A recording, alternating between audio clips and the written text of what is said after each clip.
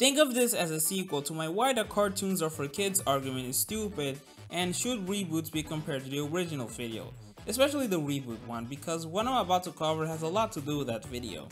The "it's a reboot and changes are bound to happen" argument is one I've seen used several times. I used to fully agree with this argument, but now I realize there are a few bugs with it. Now, my main issue with this argument isn't that it's illogical. In fact, it's completely true. Of course changes are bound to happen, it's a freaking reboot. Expecting it to be the same as the original is just dumb. The real issue is whether or not it can be used as a way to go against someone's statement. And the answer to that is yes, but it strongly depends on the context. Now, I've seen this argument being used well, and I'm going to share to you how I think this argument can be valid. Let's say, for example, I love the original Teen Titans. I actually don't in real life, but in this case, let's imagine I do. I then decide to watch Teen Titans Go and come to the conclusion that I hate it. I get so pissed that I feel motivated to make a video expressing how much I hate it. But throughout the entire video, I just keep making the same point that the show is not like the original, and I don't even bother elaborating on why it's a bad thing.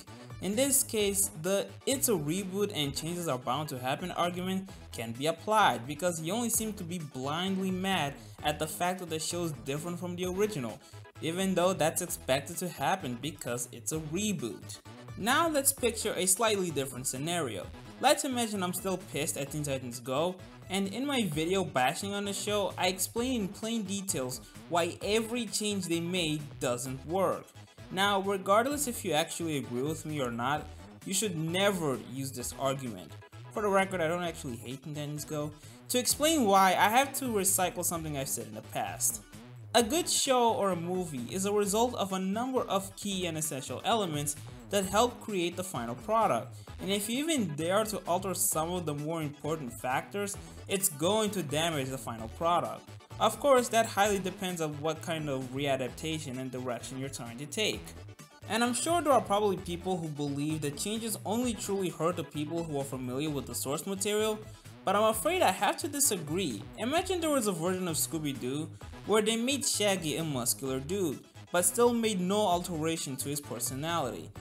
That would be a terrible idea in my opinion, because one, the whole point of his character is the fact that he's a weak coward, so making him muscular kind of defeats that side of his character, and two, it doesn't even make any sense given how he constantly eats fast food. Do you see where I'm getting here? Sometimes making changes to the source material can make the readaptation worse, but of course, sometimes it can benefit. I thought making Batman a narcissist in the Lego Batman movie was a great idea for what they were going for. It really just depends on what they decide to change, and saying that people should get over it just because changes are bound to happen in the reboot is just not right. You don't have to agree with his views, but if he managed to explain in plain details why he felt the changes didn't work for him, you have to respect his opinion. And even in situations where his only argument is that it's different from the original, I would still say that this argument isn't the best way to start the conversation. Of course, if all he does is just shame the show for not being like the original, he's obviously being a fool. But if the person expresses that he's incapable of accepting the changes that were made, not necessarily because they're bad, but more because he's just too used to the source material, I don't think it's right to use this argument, because if that's how he approached himself, then it's already implied that he knows changes are bound to happen, but it's just simply not working for him, and I honestly don't think that's a bad thing.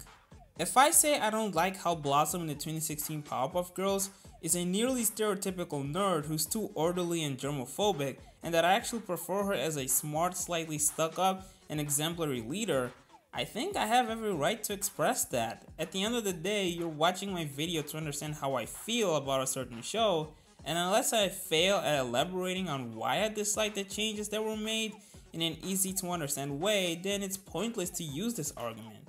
And again, it's not that the argument is wrong. In fact, if you actually used it, you would technically be right. It's just that it's simply needless to point that out, and it's even more inappropriate when the person deeply explained exactly why the changes that were made damaged the show. But hey, that's just my opinion. Anyway, I hope you guys enjoyed this video.